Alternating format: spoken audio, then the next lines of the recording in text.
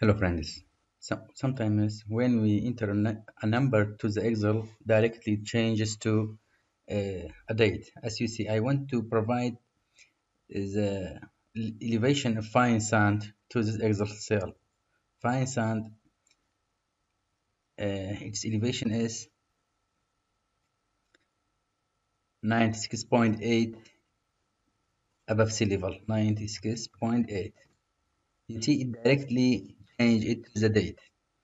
So if you want to prevent this changing, just select the cells and right click format cells, choose text.